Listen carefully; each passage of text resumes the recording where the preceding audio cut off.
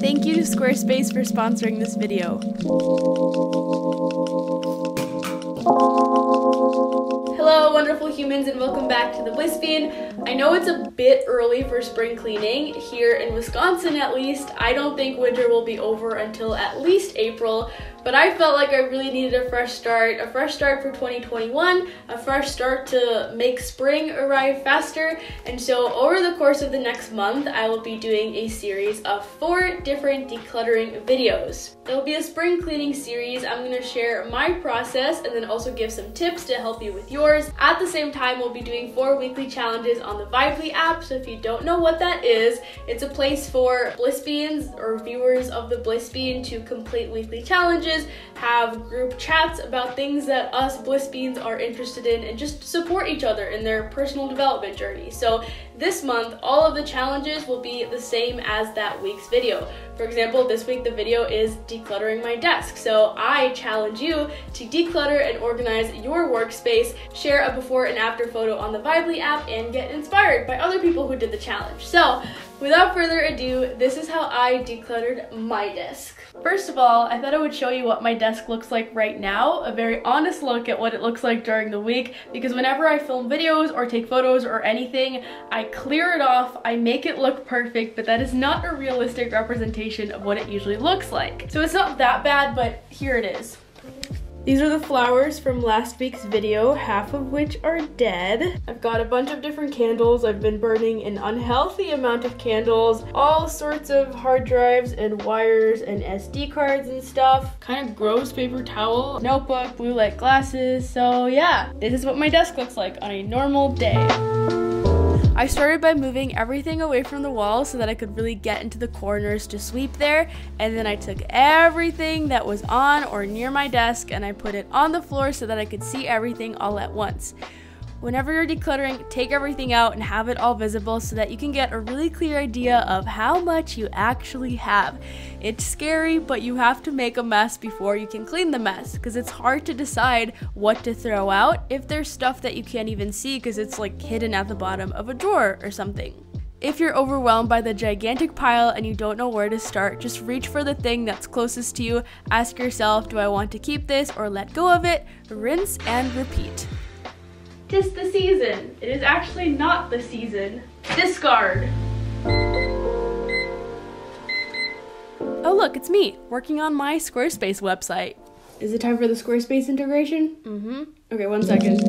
This video is sponsored by Squarespace. So Squarespace is the perfect place to make a beautiful website without any coding knowledge, or maybe you do have coding knowledge, but with Squarespace, you don't have to use it. You can make a website for your blog, online store, podcast, a membership site, a portfolio. So for example, if you're in high school or college, as I know many of you are, I know my audience demographics, you can make a resume or a compilation of your work to show off to internships and potential employers in a very aesthetic way. They have tons of templates that you can work with and then easily customize to suit your style by changing the fonts and colors, combining drag and drop blocks, and creating new pages from existing templates. So for example, you might list some of your skills and have some contact information on the front page, and then have a separate portfolio tab where you share examples of your work. So you can head to Squarespace for a free trial, and then when you're ready to launch your portfolio, go to squarespace.com/theblissbean to get 10% off your first purchase of a website or a domain. Now I have to get back to work. Thank you very much. This is a chair that I used to have in my room because my room used to be very, very pink. During the stage of my room makeover when I was painting walls and putting in flooring, so my room was filled with paint fumes and sawdust, and I could not sleep in here. So I slept in my brother's room, I worked in my brother's room, and at his desk he had this soft, like fake leather, I don't know what this is, chair. And I really liked it, so I took it. Don't worry, my brother barely uses his desk. He does everything on the floor or downstairs, so he did not even notice. But eventually I had 2 problems with this chair. One is that it's pretty old, so it's like peeling. And then also I think I just work better in a hard chair versus a soft one. Let me know in the comments whether you prefer soft or hard chairs for focusing and getting things done. But so yeah, I'm retiring this chair and going back into the arms of my old chair. Beep beep.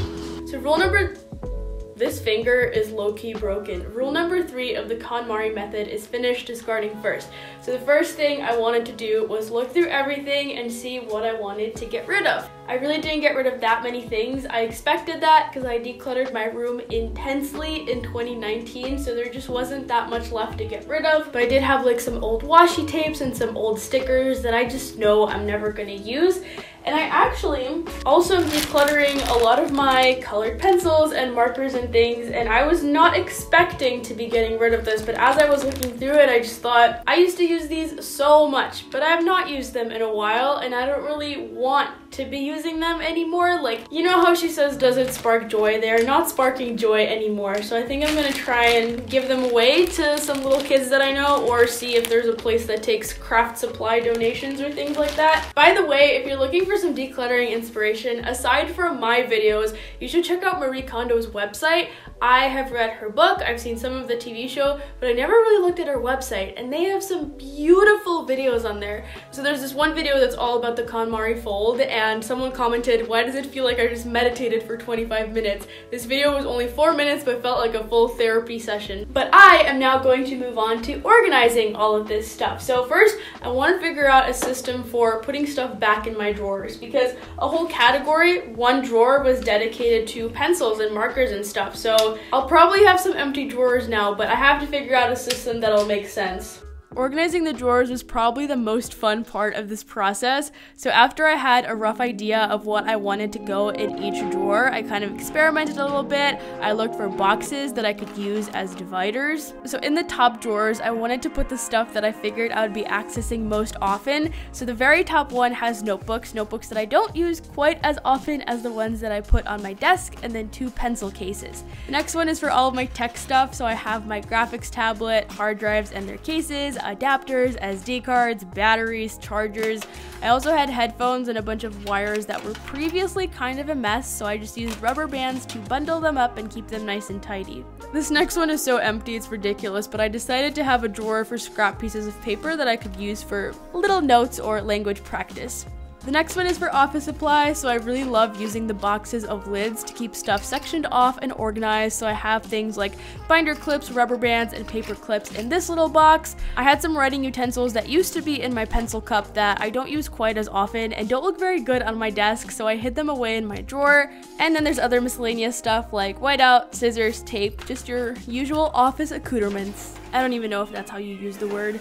My crafts drawer was severely minimized, so now I just have a roll of twine, some leftover ribbon from Christmas, a bunch of stickers, embroidery floss, and my bag of BTS photos. This last one, I don't know what to name it. Miscellaneous stuff. I have earplugs, some letter writing stationery, Madison, Wisconsin postcards that I would like to send to someone someday, and then this notebook that I just use for scrap paper. It is day 2. I have to finish up organizing some things, figuring out what to do with the stuff that I want to get rid of. And also, after sleeping on the question, I have decided I do want to keep that Christmas tree around because the corner of my room now looks so empty without it. I will take the Christmas ornaments off, so it'll just be a tree, not affiliated with any holiday. But yeah, I'm excited to be done with this. I'm so ready. My next project was to wrangle all of these frickin' wires and cables. So as much as I love this standing desk, it is kind of annoying that, especially when you bring it up, all of these wires from the desk, the lamp, computer charger are just hanging down. So the first thing I did was I screwed in the little controller that makes the desk go up and down, because when I did my room makeover, I couldn't decide whether I wanted it on the left or the right side. I could not commit, so I just left it hanging on a wire, and I can't believe it took me months to literally get around to doing this, but now it's so much easier. After that, I moved on to the rest of the wires. So the desk came with these sticky zip tie things that I used to bundle up all of the wires and try to kind of make them lay flat against the bottom side of the desk. I think I was pretty successful. I think it looks really good now, if I do say so myself. Technically, I keep this magazine holder in my closet, but it is a part of my workspace, so I want to look through this and see what old papers I have that I can throw out. Basically, it's just a bunch of folders for different categories, like personal bank account, business bank account, other stuff I don't remember. So let's see. Here's a tip. Storing papers vertically makes it so much easier to find what you need because you can just flip through it rather than having to dig through a drawer or something like that. have this blackboard on my wall that really wasn't being used to its full potential, so I took some time to make it more beautiful, and I decorated it with just the name of the month, a little affirmation to focus on, and then the habit that I'm working on tracking.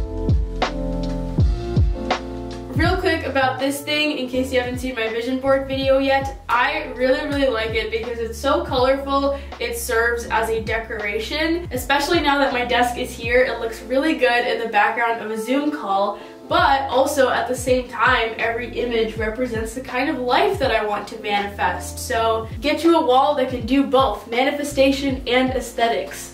The most annoying part was finishing up. I figured out what to donate, what to throw away, and then I also took photos of some documents and letters that I didn't necessarily need physical copies of, but I wanted to be able to see in the future.